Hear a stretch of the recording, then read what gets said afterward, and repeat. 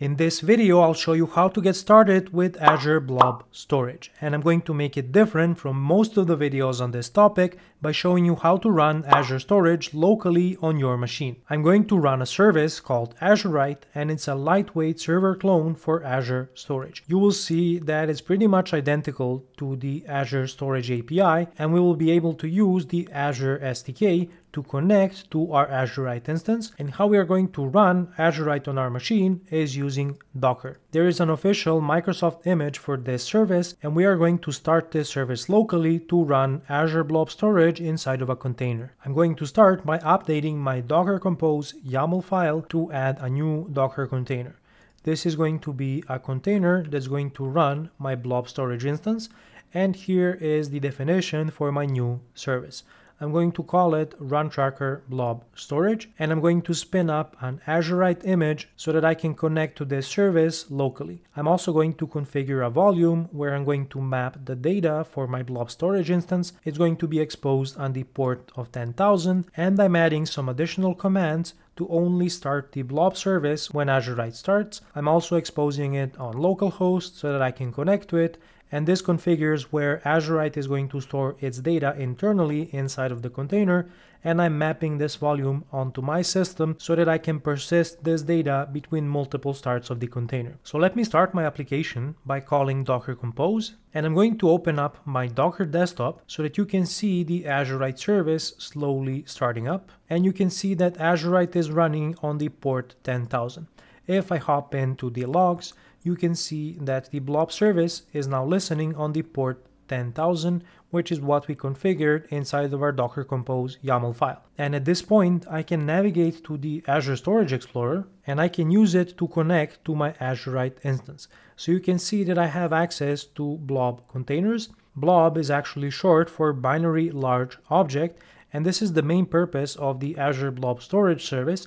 It's mainly used to store files for your application, like profile images, any images that you might need for the user interface, documents like PDF reports and invoices, and so on. So let's connect to the Blob container service, and let's start by creating a container. I'm going to call it images. And what a container is in context of the Azure Blob Storage service, it's basically like a folder on your file system. So the container is just there to hold any blobs inside. And for example, we can upload a file. So let me go and add a file, and I'm going to attach an image of a clean architecture diagram. So let's go ahead and upload this. You can see the commands being executed below, and here is my blob inside of the images container. If I hit preview, I can get a preview window and see what the file looks like. And if I copy the URL for this file and send this request from Postman, we're going to get a 403 response because the blobs are not publicly available by default. If I want to change this, I can go ahead and update my container to set the public access level. And let's say that we want to allow public access for blobs. I'm going to click apply, and then let's go back to Postman. And now if I send the same request, you will see that we get back the image that I just uploaded into my Blob storage service. I'm going to create another container that I'm going to call files, and we're going to use this container, and I'm going to use this container to implement file upload and download from my ASP.NET Core application. Because we're working in the clean architecture, let's start by creating an abstraction for our Blob service. So I'm going to create a storage folder, and inside of it, I'm going to add a new interface that I will call the iBlob service. And this is going to be my abstraction that's going to allow me to interact with the Azure Blob Storage service. I'm going to define a few methods on this interface. First, I'm going to have an upload async method. It's going to accept a stream representing my file content. The second argument is going to be a content type. And I'm also going to specify an optional cancellation token. The reason I'm returning a GUID here is because I'm going to randomly generate the names for my blobs inside of the container, and this is how we are going to reference them when we want to download the specific blob. I'm going to add a simple record that's going to represent my file response when I want to actually download a blob. And let's return this from the download async method. This is going to have just one argument, which is going to be the file ID. and this is going to be the same value returned by the upload method. And lastly, I'm going to add another method called delete async. That's going to allow me to specify a file ID and delete a file from Azure Blob Storage. Let's move the file response into its own file, and then let's implement the Blob service to actually connect to our Azure Blob Storage. I'm going to add this implementation in the infrastructure project, and let me add the same folder structure. So I'm going to add a storage folder, and then I'm going to add the Blob service class.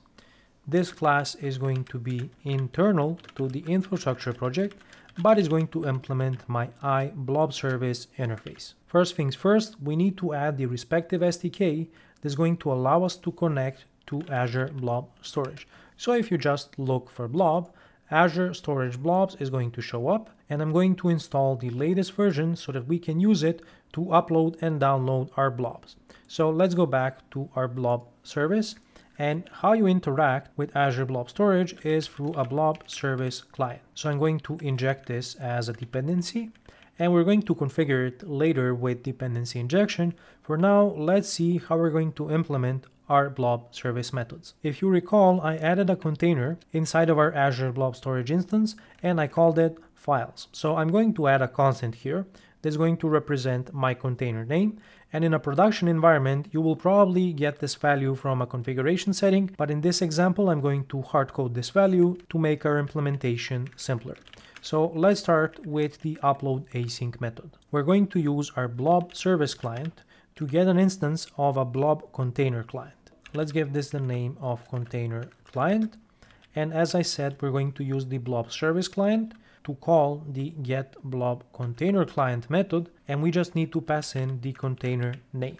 Once we have the container client, this is like our interface into the container on Azure Blob Storage, and we can think of this as a folder containing our files. You're going to use the container client to get a blob client instance, which is going to allow you to interact with a specific blob or just one file in Azure Blob Storage. So we're going to say container client get blob client, and we need to provide a name for our blob. So I said that we would use a random GUID to represent this value.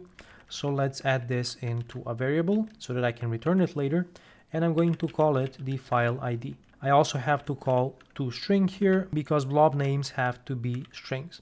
Now, if you want to, you can also extract the file extension and add it as part of the blob name. I'm not going to be doing that.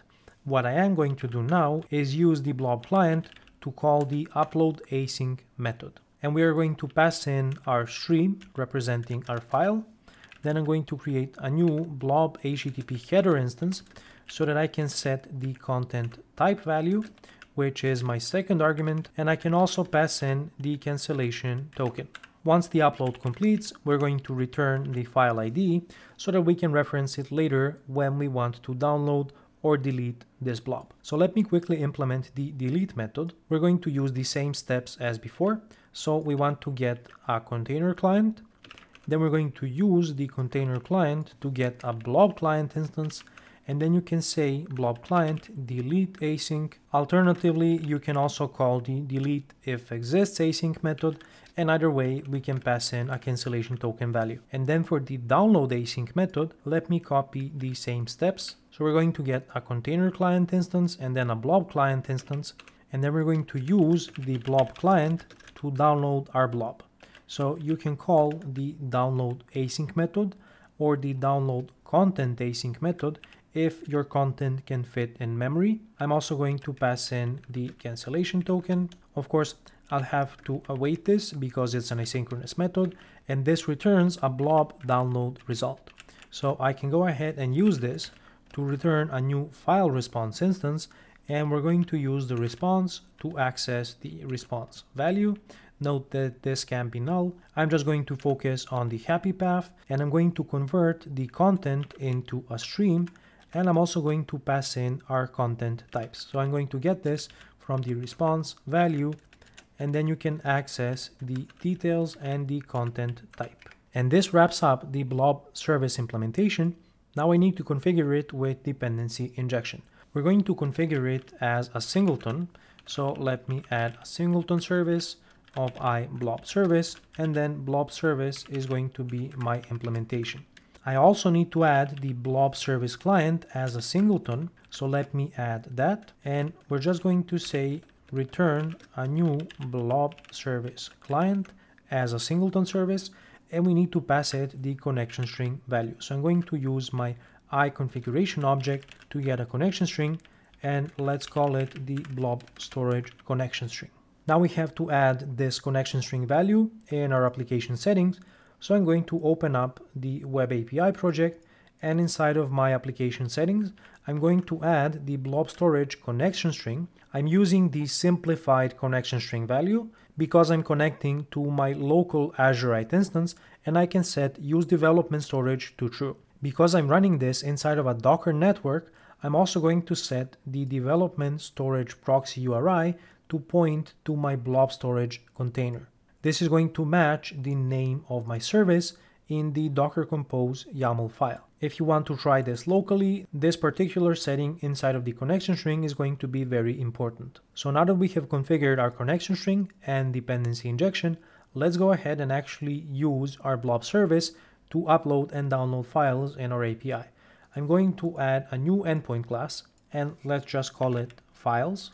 I'm going to implement my endpoint abstraction, which is a simplified way for me to map my minimal API endpoints, and I'm going to expose a files endpoint. This endpoint is going to be asynchronous, and it's going to accept an iForm file, which is available for minimal APIs, I believe, starting from .NET 7. I'm going to confirm that and add it in the description of this video. I'm also going to inject my blob service abstraction so that I can actually upload this file. The implementation of our endpoint is going to be very simple.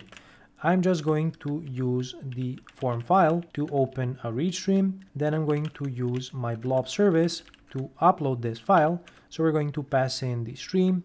I'm going to use the file to access the content type, and let's leave the cancellation token as a default value.